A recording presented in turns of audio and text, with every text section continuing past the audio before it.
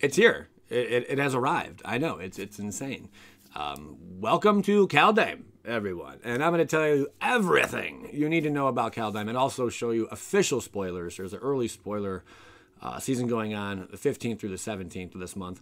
And then later on, next month, they're going to finish up spoilers with the bulk of them. But this is all the early stuff. I'm going to tell you everything you need to know about Kaldheim, show you all the product stuff, show you a bunch of spoilers, speculation pieces, just everything in this video, different from a normal spoiler video you would find here on Bad Boy Gaming. I wanted to spice things up and make it more interesting for you guys, so enjoy. That all being said, Kaldheim, let's get up into it. Made its first appearance in the plane, in this plane card from Plane Chase back in 2009, which is pretty legit. That's the art and the card you see right there for it. Very first time ever mentioned. And then we have what actually is like Kaldheim. Well, it's a Norwegian language, and in Norwegian language, Kald means cold, and Heim means home. So this set breaks down to, or is literally named, Cold Home. I think I'm going to start calling it Cold Home. I don't think we need to call it Kaldheim anymore. All right. Moving along, let's meet our Planeswalker friends. We know all four of them now who are going to be in here. Here's Tavar. Tavar's a confident, young, charismatic wood elf. He's a younger brother of King Harald, and he united the two groups of elves. His purpose, what you're going to see on his Planeswalker cards, elf tribal support. I know, everybody's favorite. I'd say elves are probably like, they got to be top 5, if not top 2 most played tribal decks. That'd make for a good video too. But seeing elf tribal stuff coming back in standard is pretty cool.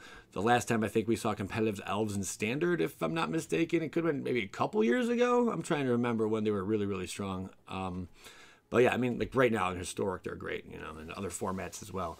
But in standard, it's been some time. So elf tribal support is back on the map with this new Tavar, Planeswalker. Pretty legit. First time he's ever made an appearance. This sweetheart who graced the artwork. This is Kaya, main Planeswalker of the set, and she appears in Kaldheim draft booster boxes and the Kaldheim bundle. Not many people. Okay, this was going on all around the internet.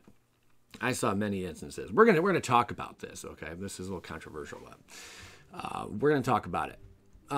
People. One, they didn't realize who the artwork was. They didn't know that was even Kaya. But this was the very first piece of art we saw for this Viking, this Norwegian set of cards, right? And when people initially saw this, they were not happy. They were upset. And they said this is a very, very poor depiction of a Viking. And their reason being was, number one, dark-skinned.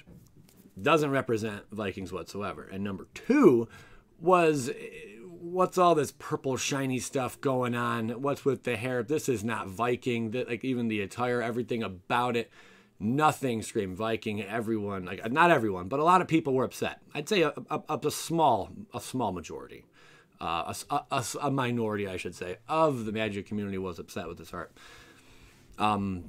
No, there's nothing to be mad about. Do you guys realize you're playing Magic the Gathering? Does anyone realize this? Do you know that you're playing Magic the Gathering? Do you know what Magic the Gathering is? It's a fantasy card game, okay? It's in the world of fantasy. There's dragons in there, man. When's the last time you saw a dragon in person, okay? When's the last time you saw a dragon from history? Never? Well, shut up. Like, this is a fantasy card game. It could be whatever it wants. It doesn't have to be an exact, direct depiction of the Viking era. Seriously, okay? I think it's cool. I didn't even know that was Kaya. So when I learned about that, I was kind of blown away. I'm very, very excited to see what new Planeswalker she gets. But I had to address that. Moving along. Our next Planeswalker is Nico Arias. He's a new Planeswalker from Theros. Nico was destined to become a great athlete, an undefeated javelineer who'd never miss a shot. They trained for many years, but Nico questioned their destiny. Nico wanted to become a true hero, someone who would help others when is it Nico? I had one of those remote control cars. Lost a competition on purpose. A new path appeared, one where they'd be a true hero. So we're gonna learn all about this champ. This person looks weak though. They look brittle. I honestly I don't like the look of this planeswalker. I just don't. But hey, to each his own. I don't know. It's like missing something to me. Something's lacking there. But I like the shard, like the glass shard or whatever that this character is holding. I think that's pretty cool. All right, moving along. Tybalt is back. That's right. We're getting to spoilers in 1 second here. Tybalt is back, though. He's only appeared on 3 cards, really. He's only had 2 cards, technically. And that would be the Fiend Blooded, which goes down in history as the worst planeswalker ever. I mean, his abilities are just trash. 2-drop, +1, draw a card, then discard a card at random. At random. That is terrible. I'm not even going to read the rest of his crap. It's just terrible. Moving forward. Then we have Rakish Instigator, which did see some play. This was honestly an upgrade to his first Planeswalker. Okay? A shock kills the freaking first one. It is just garbage, man. So this was an upgrade to that. Not even an upgrade. It was just a better Tybalt altogether.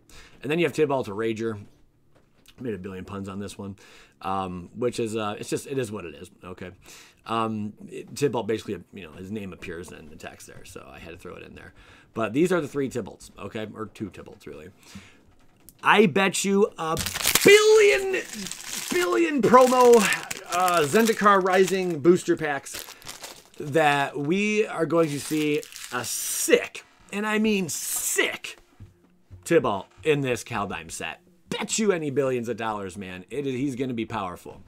Probably the most valuable planeswalker in the entire set. Why? Because Wizards did him wrong. And you did him wrong, Wizards. You did him wrong.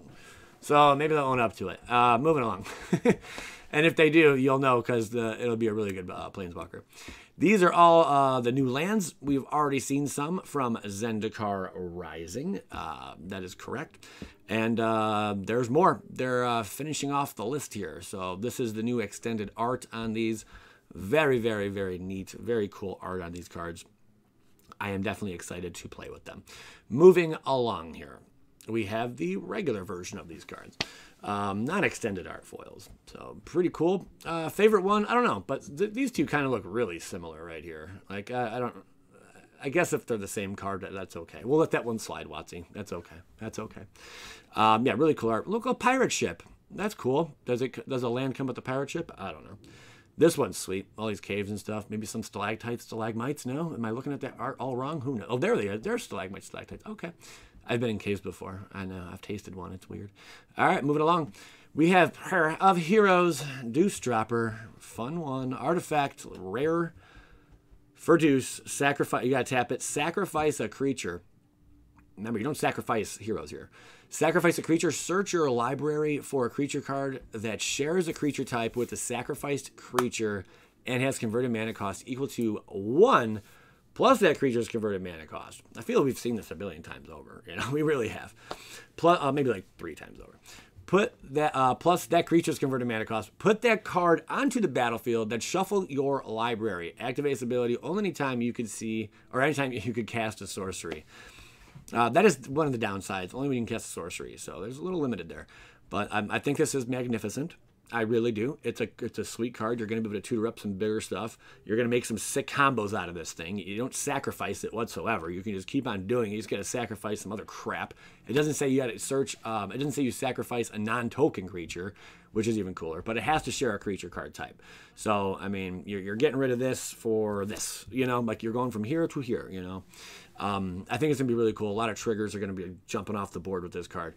Brilliant, brilliant. It's an artifact. It's only 2-drop. Perfect. Moving forward. Showdown of the Skalds. I don't know why I wanted to say Showdown of the Apollo. I don't know. 4-drop. This is cool. Sagas are back. That's right. Get excited. Get excited. Exile the top 4 cards of your library. Until end of your next turn, you may play those cards. That ability right there in itself is pretty cool. Because you're basically just getting... you're adding 4 cards to your hand, basically. It's kind of, you know what I'm saying? But there's keywords in this. Until the end of your next turn, you may play those cards. It doesn't say cast, so that means lands as well. So that's pretty legit. Cards like this that have that kind of ability have been banned from Standard because they're too strong, okay? Take that one Gruul card, for example. Banned. We'll see ya, you know? Go and exile a bunch of cards, get you to play them until the next turn. You know, that was a 5-drop. This is a 4-drop. And it's doing something similar, you know? Not, you know, some differences, of course. And it's only to the next turn, until the end of your next turn. You may play those cards. That's good, man. And then for back-to-back hitters, the next 2 turns following, whenever you cast a spell this turn, put a +1/+1 counter on target creature you control. So if you have cards that just double triggers on the +1/+1 counters, which there's quite a few of them in Standard right now, this thing's going to be berserk, you know, every time for the next 2 turns. Just keep stacking them up really quick, you know, which I think is really, really neat. Not only that, but you're going to do it twice. You're going to do it 2 times, you know. That effect will be in the game, you know, or, you know, stuff. I'm talking too much. Shut up. But I think it's a cool card. So moving along, that's going to be a lot of fun. I think that might be too much fun. That might be too much fun. But it's giving that color combination a lot of advantage, right, for sure. Here is Lathril, Blade of the Elves, legendary creature, Elf Noble. It's got Menace. This is going to be in the Commander deck from this set. And then whenever Blade of the Elves deals combat damage to a player, create that many 1/1 Green Elf Warrior creature tokens. Tap 10 untapped elves you control. Each opponent loses 10 life and you gain 10 life to 2/3. What a wacky card. I think this is a good one though. What's the cast in that? 4 converted? 4 converted cost? Dude, man, that if you get 10 elves out. If you got 10 elves out, you should be able to win the game though. Right?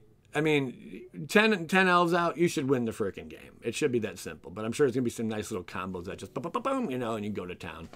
Where's Craterhoof? You know, you got 10. Just put Craterhoof down. What is going on here? This card's pretty cool, though. I like it. I like it. You get to gain a bunch of life, and you drain someone life. Gain and drain. That's pretty legit. It's 10. 10. That's big. That's pretty cool, man. All right. Yeah, I dig it. I like elves. I'm just glad they're back, you know.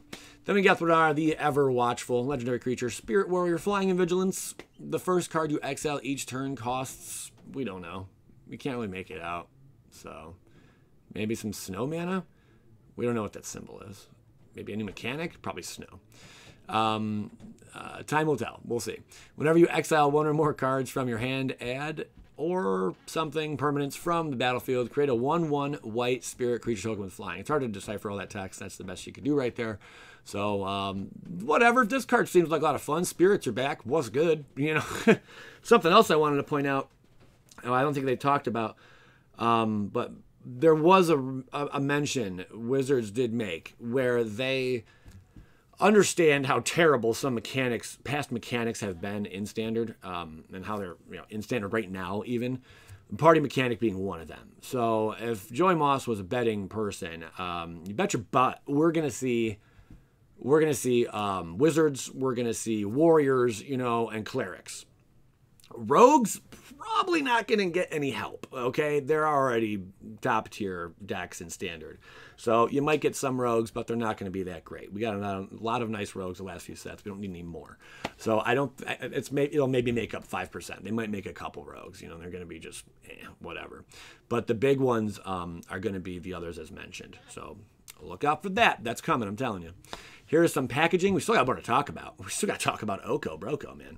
Kaldheim collector boosters right here. That's the packaging on it. The art, I don't know. That one's different. It's got more like that throwback comic book style look to it. That's cool. I dig it. Got to be 13 or older. Don't forget.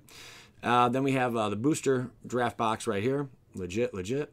Followed by the set draft, or the set draft. Yeah, booster set draft. Whatever. It's the set stuff, And my question is, I think, aren't they just including from the list? They're putting those cards in these as well, if I'm not mistaken. Honestly, guys, we were all excited for this whole set thing, the list cards. I don't think it's that great. I think a lot of people agree with me. It's just not that great. I don't even know if this is going to be a long standing product. I just don't know. I don't know. And are you going to get an expedition in these? Does that happen? Because didn't we get those in the set draft boosters from Zendikar Rising. So what are they going to put in here? Are they just going to, maybe this set as a whole is better because there's no lottery cards in it, you know, value-wise. So they have to make up for that value with better cards. It's probably going to be a set to keep your eye on. Speaking of which, I just bought a booster box of, what was it? A Cold Snap. Yay. Maybe I should open it. I don't know. One day. I don't know. Probably a stupid idea because I would not get my value back. But I only bought it because I knew we were going to get some cold sets coming out. So pretty legit. Thought I'd mention it because I'm excited. Sorry. Okay. Magic the Gathering Kaldheim. This is the bundle art right there. Cool, cool. Possible leak. This was old. This came from like a month or two ago. Now, obviously, this is a custom created card. But someone said this is what we're going to see in the upcoming Kaldheim. So the artwork, yeah, it's from another Planeswalker. It's from another card, yada, yada, yada. So what is this? Let's just read what it does, okay?